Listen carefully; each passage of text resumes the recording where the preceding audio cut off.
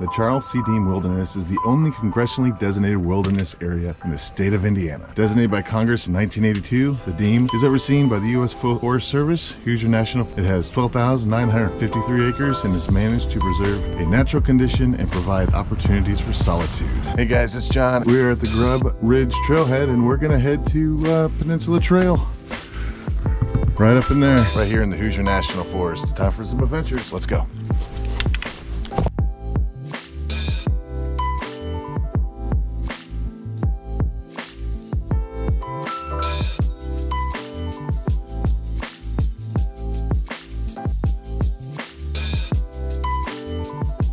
Well, I guess the snakes are out.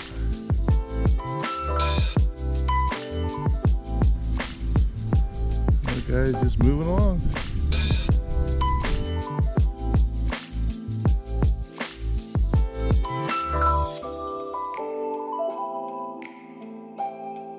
We are at our junction now, the Peninsula Trail, number 211.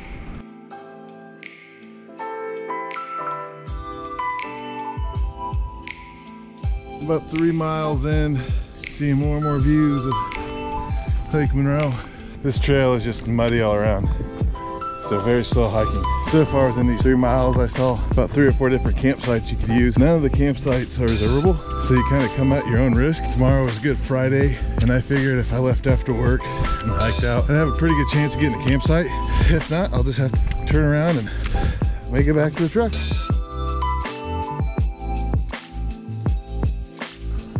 Muddy, muddy. There's like no good way to get around this section.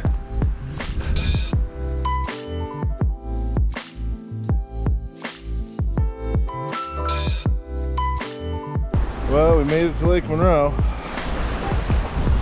Now we need to find a campsite.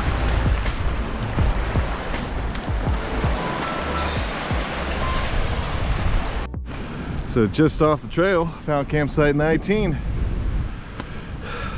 Got a little fire pit going, block the wind, amazing views of the lake.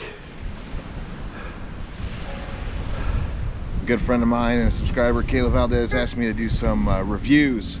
So we're gonna do a review today on the JetBoil Flash, which is something that I've had for about 5 years now. And also the Santa Fe style rice and beans with chicken. To make this, you need to boil 2 cups of water. So when you get the JetBoil, everything fits nice and snug inside of it. You have your canister of your protein. It screws right in, and then into the blue base, and then this top just screws on it as well. It has a little valve, and it also has a little push button. Turn the valve and press the push button, and you're boiling. Once you get it going, you see that side. It'll turn yellow. When it's yellow all the way to the top, the water is ready, and you can go ahead and put it in your food. Okay, and the water's done. So once you do that, you mix in the water, you stir it, and you wait about 15 to 20 minutes. The JetBoil, I just poured from the top. JetBoil has a little spout at the end.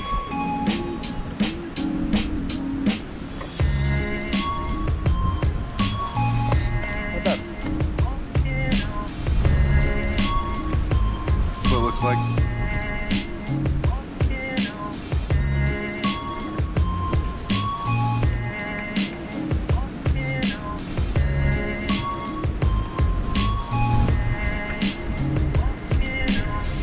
okay, let's check out the campsite. I obviously have a nice protected fire pit area. I got firewood earlier today. After I eat and the sun goes down, probably have a small fire, then probably go to bed early. I do have a new tent, so I got the Big Agnes copper tent, the Mountain Glow. I'm gonna sleep in that for a little while, and then maybe I'll give a review on that after 4 or 5 times. And of course, an amazing view of Lake Monroe.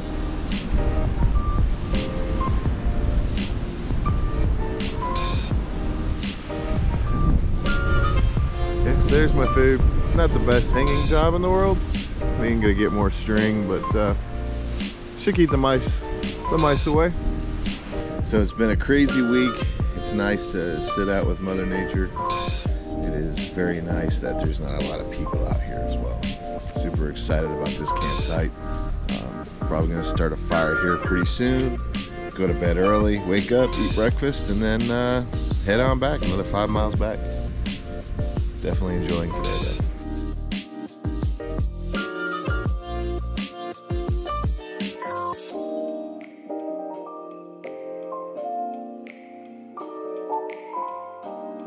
Good morning. We've already made our biscuits and gravy, and they're stewing, and I just finished water for my coffee. Just got some Folgers Instants in here in this Sea to Summit cup.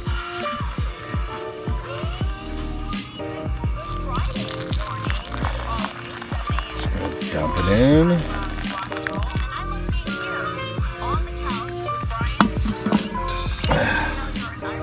Stir it up a little bit.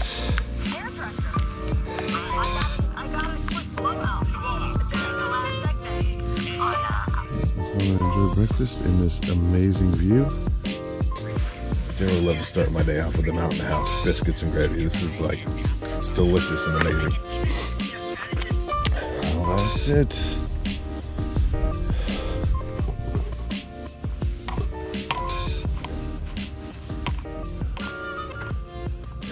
Double check and make sure I got everything packed up.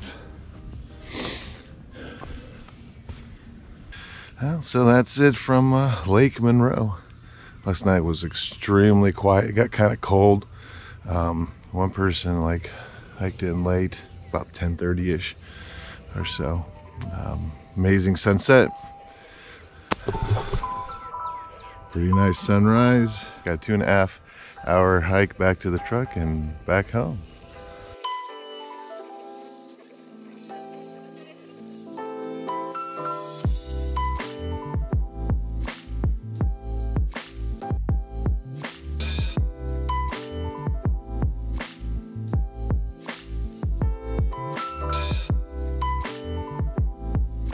All right, so we're back to the junction of the Peninsula Trail and Grub Trail, Grub Loop. It's about 2.6 miles from here to the campsite. Funny enough, there's also a campsite right there.